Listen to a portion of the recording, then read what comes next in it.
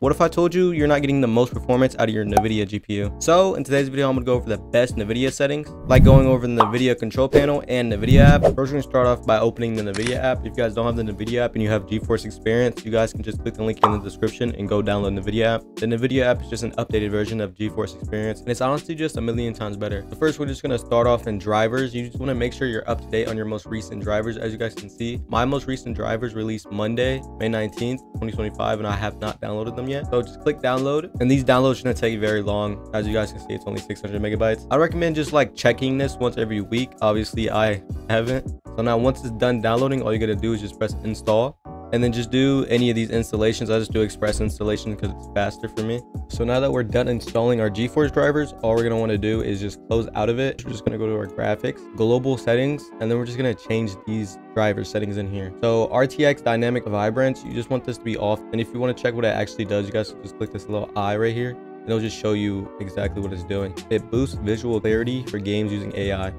But that's just going to bottleneck your PC and make your GPU run overtime, so you don't really want this on. Battery boost, you just want this off. CUDA GPUs, you just want this to be on your main GPU. So mine's just my Nvidia GTX 1650. Smooth motion, this doesn't even allow me to use it, but turn this off. Low latency mode, either this should be set to ultra or on. Image sharpening off. Max frame rate off. This is just a setting you can change in game. Vulkan / OpenGL, this just set this to auto. Power management mode, just make sure this is on prefer maximum performance. Shader cache size, just set this to default. Texture filtering needs to be on allow. VSync needs to be off. Unless you have a lot of screen tearing, you don't need VSync on. But say you're playing a game and your screen just randomly freezes, like your FPS drops like 20 when you're usually on 120. Turn VSync on. You can have it on any of these. Virtual reality, variable rate, super sampling, just keep this off, and whisper mode off. Now that we're done with our Nvidia app settings, we're just going to open our Nvidia control panel. Now it should just start you in here. Adjust imaging settings with preview. Just take this, use advanced 3D image settings, and then click take me there. Now once we're in these settings, you guys can just turn image sharpening to off. Ambient occlusion needs to be off. This filtering setting, just keep this on anything. Application control is probably the best setting, but for me, I want to keep it at like around 4 or 8 because my PC isn't that good. Anti-aliasing, this needs to be off. Anti-aliasing mode, just make sure this is overriding any application settings. This just sets it to the lowest setting. Anti-aliasing setting, you guys can just have this on 4 or 2 depending how good your PC is. If you have a really good PC, you can have it on 8, but I have like a middle of the road PC.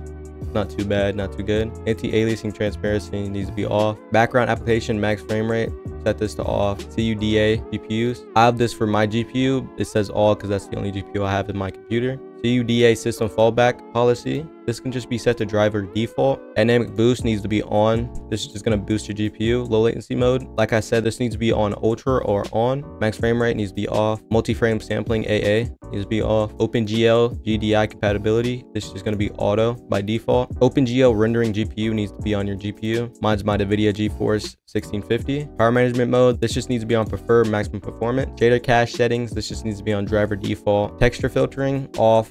All these settings should be on performance, so these first settings should be off. First setting should be on clamp. Texture filter quality should be on high performance. This setting below that needs to be off. Thread optimization, mine just on auto. Triple buffering can be set to on or off. I have mine on. Virtual sync is just VSync. Like I said, if you have a lot of screen tearing, this should be on, but I don't have any screen tearing, so mine should just be set to off. These last few settings don't really matter. This is just for my GPU. Now we just click apply. Yeah, if you guys did enjoy this video, I'd appreciate if you guys hit the like and subscribe button. That should really help me out. Also, watch these videos right here.